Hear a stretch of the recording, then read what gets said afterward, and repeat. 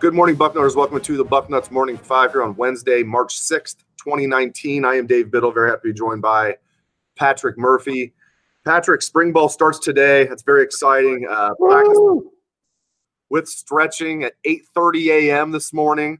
Yeah. And the first hour of practice is open to the media, including the first three periods. We'll be able to video record, take pictures, all that good stuff, and then we'll be in there for about, roughly a half hour after that. So a total of an hour of practice is open to the media, about a half hour that we can take pictures and videos. So keep it locked to Bucknuts for all that. We're going to have wall-to-wall coverage, including the aforementioned videos and pictures. We'll have practice reports. We're going to talk to Ryan Day after practice. What's really cool, Patrick, and in all seriousness, I know we're both seriously excited about this. There's at least 4 practices open to the media this spring, including 2 practices. The entire practice will be open to the media. So it's not like we're seeing everything they're doing, but we are getting to see a lot more than we have the last few years. Yeah, it's great. We talked about this the last time I was on, and we were kind of previewing spring practice a little bit and saying that we hoped with Ryan Day being a first-year head coach that they would open things up a little bit, and lo and behold, they did. We'll get one more practice like tomorrow where we get that first hour, and then Student Appreciation Day, which is more of a scrimmage and kind of, doing some other things usually, but still we get to see some stuff, and usually there's some good stuff out of that. And then another full practice as well.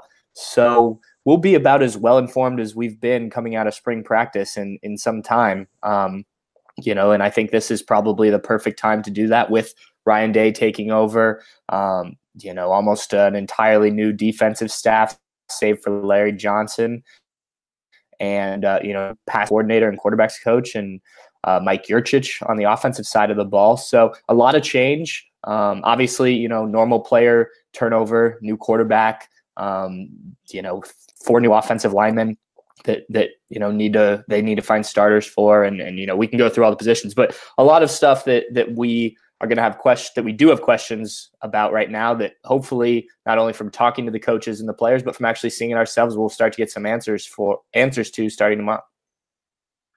Some news to pass along, in case anybody hasn't heard. 2 returning starters will miss all of spring, and they are Thayer Mumford and Jordan Fuller, of course. Junior left tackle Thayer Mumford and senior safety Jordan Fuller, a returning captain. With Thayer Mumford, it sounds like it's the knee injury that kept him out of the Rose Bowl. They don't want to say exactly what the injuries are, but it sounds like it's the same thing that kept him out of the Rose Bowl. Josh Allaby started for Thayer Mumford in the Rose Bowl. So sounds like that's what it is with Thayer Mumford. And then with Jordan Fuller, I don't know if you can add a little bit of light to this, Patrick, but they're just saying he had surgery. Are you hearing exactly what's going on with Jordan Fuller? Yeah, nothing much more than that, at least so far that I've heard. I think the immediate reaction to both of these were that it's not a big deal for either of them. They're both, veteran players who have started, in Munford's case last year, played a little bit as a freshman, Jordan Fuller's case the last 2 years. So they should be able to come back and fit right in. And I agree with that to some extent. It's spring practice. It's not like there's a meaningful game coming up soon that they could be in jeopardy of missing. But I do think missing all of spring practice can set you back a little, especially given, like I said, a new defensive coach in the secondary in Jeff Hafley. Jordan Fuller's not going to get to work with him until they get to fall camp.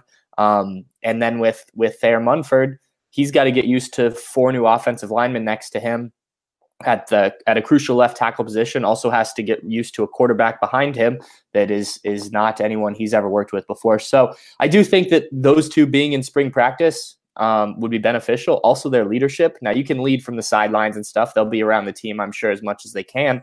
But, I think in an ideal scenario, and, football is probably never ideal with injuries and whatnot. There always seems to be somebody at least dinged up. But in an ideal scenario, you'd like to have those guys in there given that, there is some newness surrounding them and their position groups.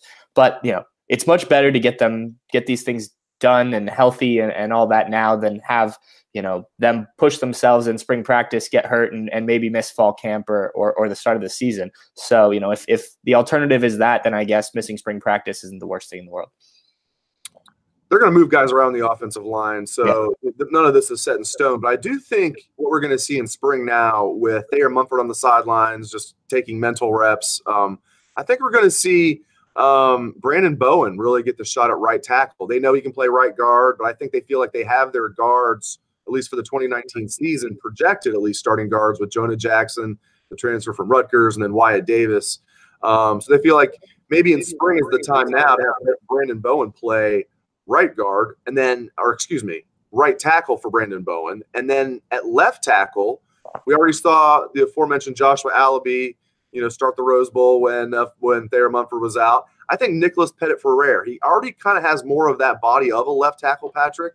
I think kind of like those guys kind of rotate at left tackle, NPF and Allaby on the left side and Bowen on the right side. Again, I'm sure they'll have Allaby and NPF also on the right side at times. They're going to move guys around. But I think most of all, I think they're probably what the coaches are thinking is Bowen, right tackle. Let's see what Allaby against NPF can happen at left tackle. I think that makes a lot of sense. Like I said, with no game other than the spring game at the kind of the carrot at the end of the stick here, you can do stuff like that. You can move guys around and not, have to worry about it. You obviously want to see the best out of them, but, this is a chance for the coaches to kind of experiment a little bit. And, especially a guy like Nicholas Pettit-Ferrer, who, they haven't seen a ton of because of how many guys were in front of him.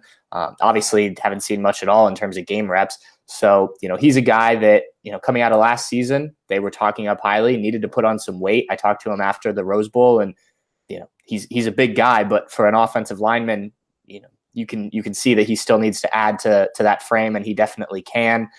I think, that'll be interesting to see too, while we're on the topic, how much he's put on weight and some of the other younger offensive linemen, because usually that off-season program tends to bulk them up quite a bit. And, it'll be even more so when we get to the fall. But yeah, in terms of that rotation at the tackle positions, I think you hit it spot on. Brandon Bowen at right and then Joshua Allaby and Nicholas Pettit-Ferrer on the left. And then just, see how it goes and move players around.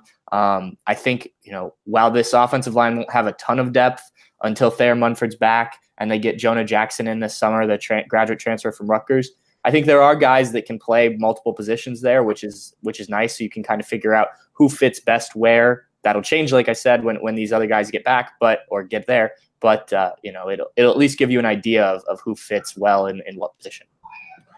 And then when we look at practice later today, I mean, it's the most exciting thing is always seeing the new players out there. I mean, it just is. Sure. It's always the most exciting thing, of course, starting right at the top with Justin Fields. Seeing him out there throwing the ball around is going to be great. Seeing Garrett Wilson catch the ball, hopefully from Justin Fields sometimes. Hopefully we're not just seeing position drills. Hopefully we get to see a little bit more than that later today. Zach Harrison, on and on. Always seeing the new Buckeyes is the coolest thing. Yeah, I'm excited to see what they're doing. And we just last night or yesterday afternoon, I guess, got numbers for those freshmen. So we'll be able to identify them. Some interesting ones, just while we're talking about it. Noah Potter going all in, taking that number 97 from Joey and Nick Bosa at defensive end. So he's not scared of the pressure that comes with that. Zach Harrison, as you mentioned, going to wear number 33. Obviously, James Laurinaitis was probably the most famous guy to wear that in recent years. Justin Fields, I think our Alex Gleitman reported that a while back that he's going to wear number 1. So we have a story on that if you want to see all the new freshman numbers and Justin Fields. But yeah, I think getting to see some of these guys where they stand. Obviously, they haven't done much, just winter conditioning. But what the coaches think of them at this point in their career. At the running back position, we've talked previously about with Mike Weber gone. Where's that rotation? Can Marcus Crowley be involved in that? The defensive ends. Are they stepping in right away, or do they look like guys that maybe a little bit more rotation here throughout the spring?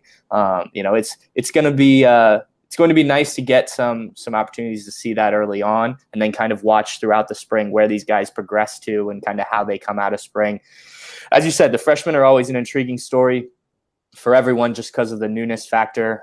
They don't all end up playing, and some of them you don't hear about again really for another couple of years. But right now, that's the exciting thing. And Justin Fields, I group into that as well, being a new guy, even though he's a sophomore. So I do think there's some guys in this class, specifically the two you mentioned in Fields and Harrison, that are going to make an impact as freshmen. Also Garrett Wilson. We'll get our first glimpse of those guys today.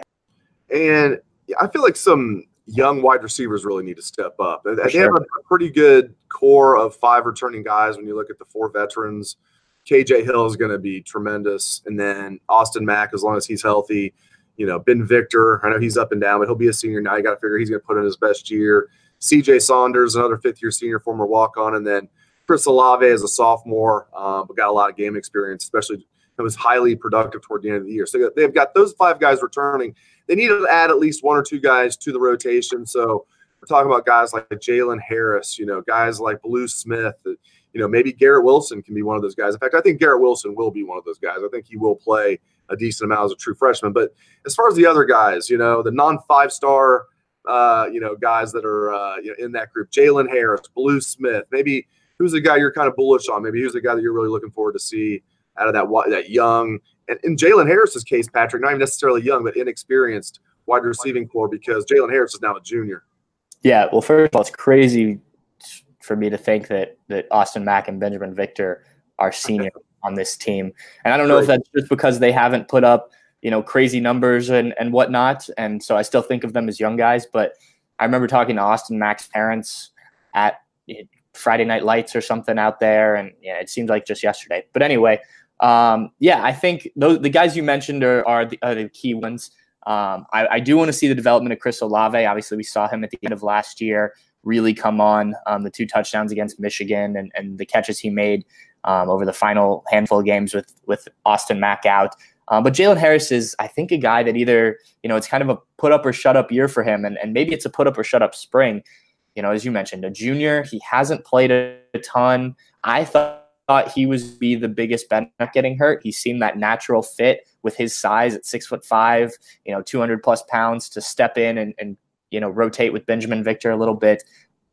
He didn't. I mean, we saw him very little after that injury, not much more than we had before. And Chris Olave kind of took that spot and they rotated guys around. So I think he needs to really step up, showcase this spring that he's, a viable option at one of these positions. I mean, it's tough because he is behind Mack and Victor, but clearly they didn't think that high of him last year. Get his name in the ring for that position in case there is another injury or if he can, find another place. Another guy, Cameron Babb, I'm interested. Just, didn't get to see him last year with an injury. A St. Louis kid, which is always near and dear to my heart. So, I think we've touched on pretty much all of the scholarship wide receivers here. But I think it's a big spring. You lost a lot of talent in Johnny Dixon, Terry McLaurin, Paris Campbell. Those guys need to be replaced at the 2 positions. Obviously, KJ Hill will help stepping up in a bigger role. I think Jalen Gill can play that H-back position as well and can probably force some time.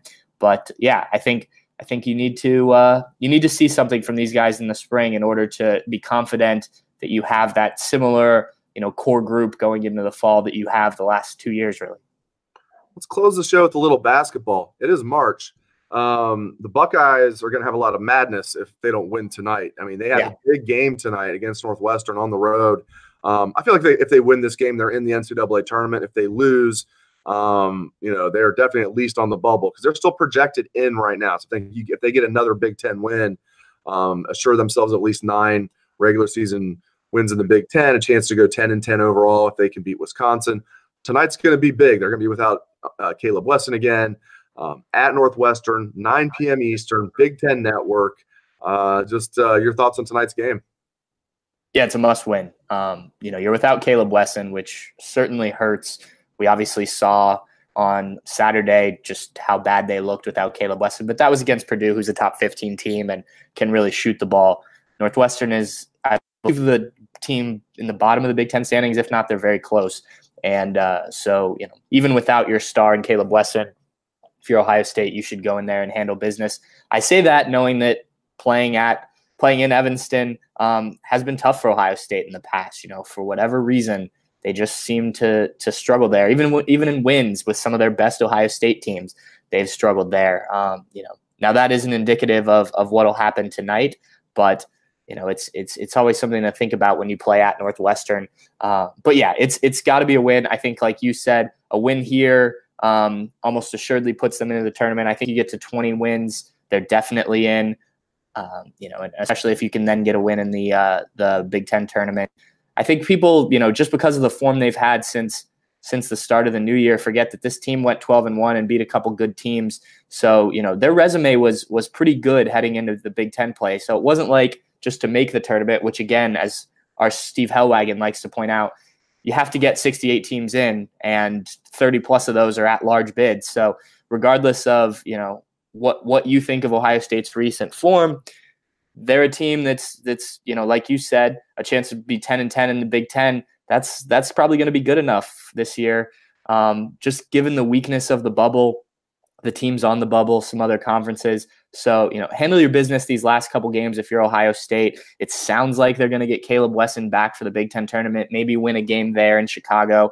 And then I think you're in, and, you kind of play the matchups then and hope you can go on a little bit of a run, set yourself up for something positive next year. But I think it would be a shame if they end up, losing these last two games, loses the first round of the Big Ten tournament or their first game in the Big Ten tournament, and then don't make the tournament, because I think there's going to be a lot of momentum going to next year anyway. But if you're coming off an NCAA tournament appearance, I think there's, a bit more buzz about this team heading into next year when they get, a star-studded freshman class coming in to join some of these players that are already on the roster.